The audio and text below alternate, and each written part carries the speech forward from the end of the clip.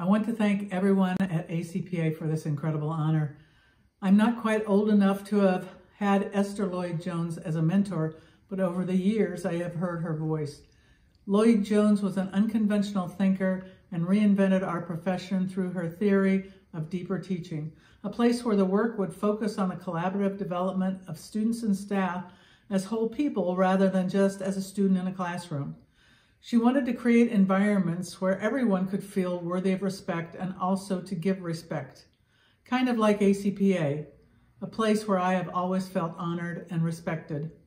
I fell in love with ACPA as a young professional as the organization gave me the opportunity to explore my professional goals and thoughts in a very safe environment. ACPA challenged me, educated me, and made me a better professional. And the work was some of the most rewarding work of my career.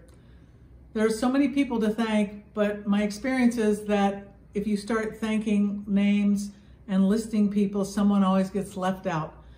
So without naming names, let me thank my nominators, my colleagues throughout the years, and so many of you who have encouraged, cajoled, and humored me. I wouldn't be here without you.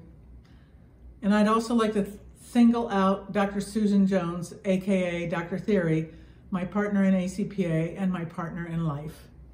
And to the members of ACPA, don't forget the teachings of Esther Lloyd-Jones.